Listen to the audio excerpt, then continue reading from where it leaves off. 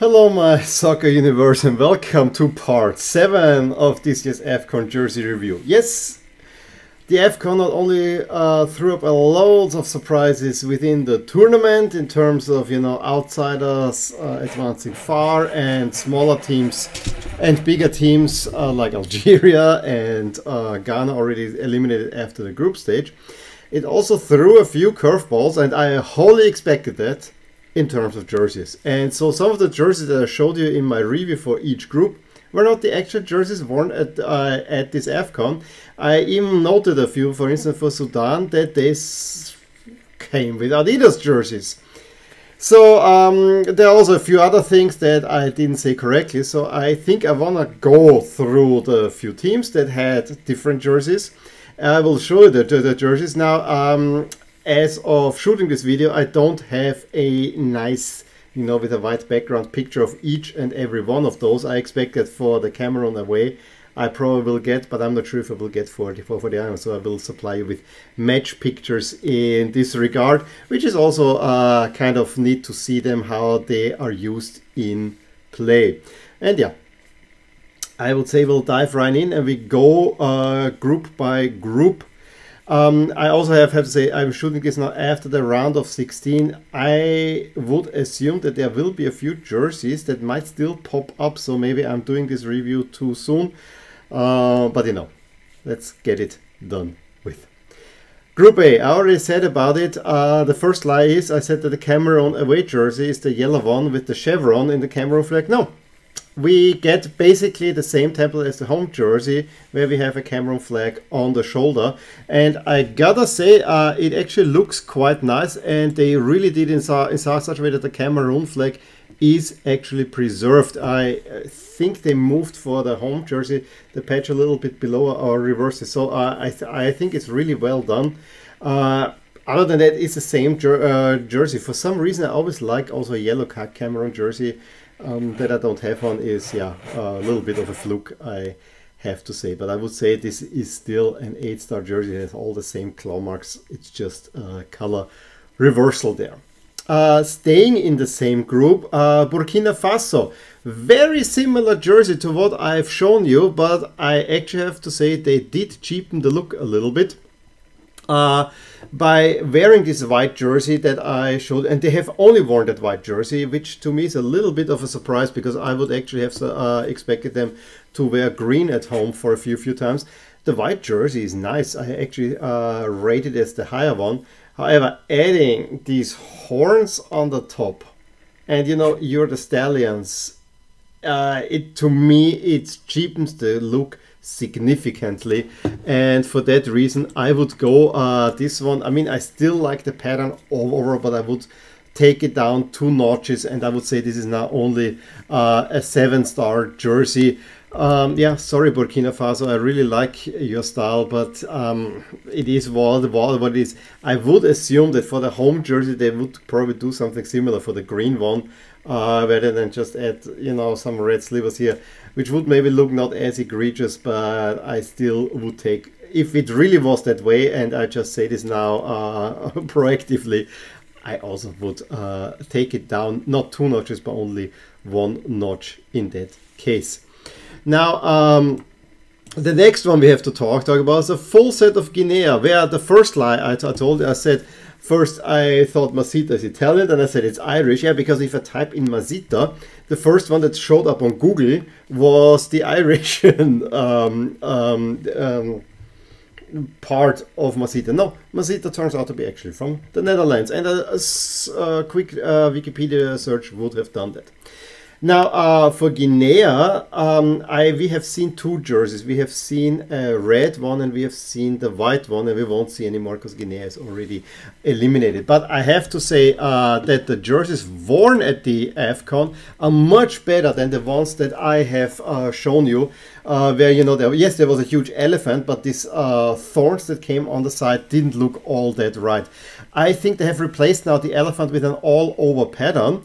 You still have the flag collar, which is great, but then there is a side with kind of a nice diamond pattern, which makes it look a whole lot more professional. I also like that, there is a yellow tail that goes nicely into the shorts, a red shirts, yellow shorts, and then even a yellow sleeve cuff. It looks really, really, really nice, I gotta say. So I would upgrade the home jersey, the red one, definitely to an 8, and I would take the white away jersey and give it the same grade. It also looks really, really, really nice. The pattern is similarly now on the red jersey. It was with a green background. It is actually on a red background with white, which actually makes it also stand out quite some. So it's another really nice shirt, and I have to say both of these really deserve their 8 stars. They look, as I said, a whole lot more professional than what was previously shown. The same I can say for Malawi, where the manufacturer, I didn't know when I made the video, and it was pointed out in the comments of the original video for Group B. This is part 2. It is pointed out that the manufacturer is called Isadi. I think it is still Isadi. And instead of having the center stripe in all the colors, now at the home jersey they had a nice red one with a nice all over pattern, and then, you know, just a green crew neck collar. I actually think this looks quite nice overall. Now the big feature on the Malawi jerseys are of course the humongous numbers, which yes, I can see why some people may not like it. I absolutely love them because it gives us this extra AFCON like touch. It looks not as professional, it looks unique, and it gives us a special note to it, and this is something I totally enjoy. I would definitely upgrade this red Malawi jersey also to an 8 star, to be honest. And I gotta say that the green jersey does more or less the same thing. Has also the humongous numbers. It just exchanges the colors. I think this also looks really nice. Again, overall pattern, but kind of subtle, and this is what actually makes this jersey stand out quite some. Therefore, it's another great 8 star jersey. This was definitely an improvement on the look before. Now, not an improvement is what happened to Sudan. I do understand, okay, you want to have a bigger supplier. I actually did like the Solo Sports ones.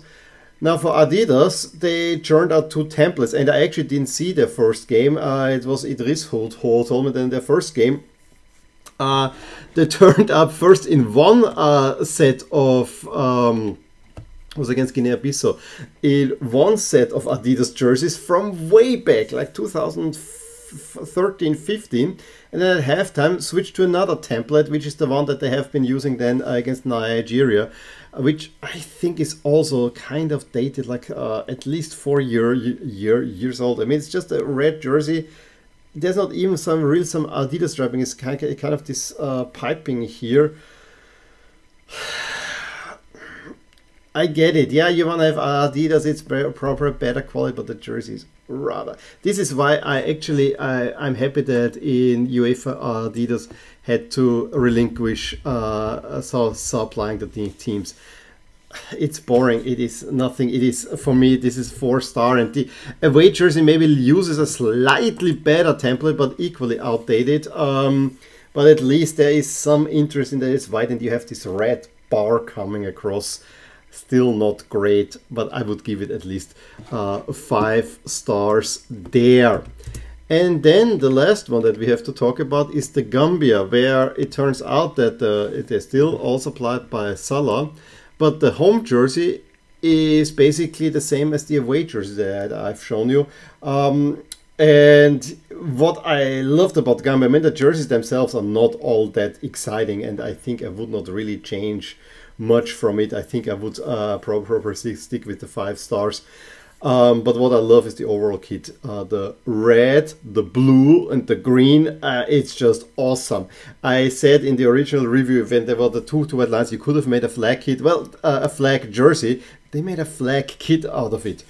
Pretty awesome, I gotta say, in that sense. But the jerseys, as you know, Salah is a small German company. There's nothing really to talk home about. But Gambia is making a whole lot of noise at this AFCON, so I'm glad to have them there. And maybe they will get a nicer feature. I mean, with the nickname, the Scorpions, I would say they would actually deserve much more splashy jersey. So yeah, this is what I can tell you for now, the lies that I've made. I hope there will not be an 8th part. But you know, this is also the charm of the AFCON, that you do a jersey review, you think you have all the jerseys lined up. In the back of my mind, I kind of knew, I'm not sure if this will be really the way it is presented here on Footy Headlines. And then, yeah, there are quite some teams that actually had a different look. Not the majority though. And that's at least a good thing. In any case, please let me know if you found any other misses / lies in my original reviews, and maybe I will have to do part 8. Give me a thumbs up if you enjoyed this video, subscribe to my channel to see more, and I will talk to you soon. Bye! Hey there! I really hope you enjoyed this video, and if you did, here are some videos and playlists that you actually might enjoy too. Also, please consider subscribing to my channel and click the little bell icon so that you get notified whenever something happens in my soccer universe. And with that, have a wonderful day!